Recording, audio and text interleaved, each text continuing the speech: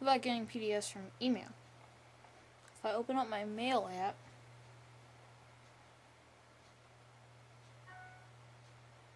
I'll open up an email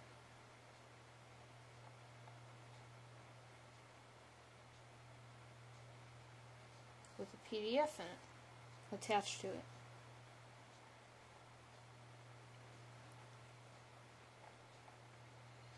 So it displays the message.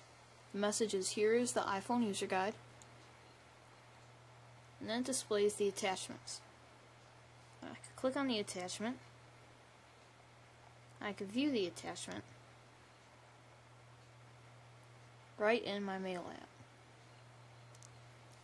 Well, what if I needed to refer to this more often? I didn't want to keep the message in my inbox.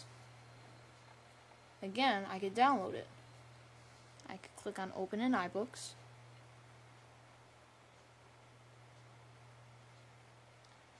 And iBooks will save it so I can view it anytime right in iBooks. And again, it views right under PDFs in iBooks.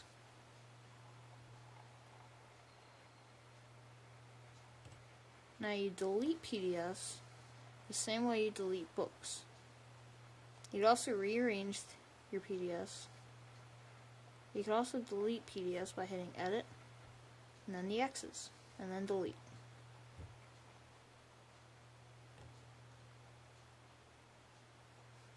So that just about covers iBooks. iBooks is a very powerful application. You probably don't get the best experience on iPods and on iPhone 3G and 3GS.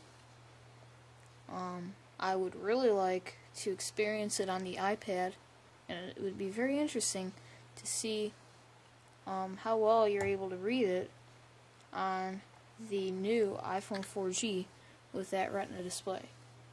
So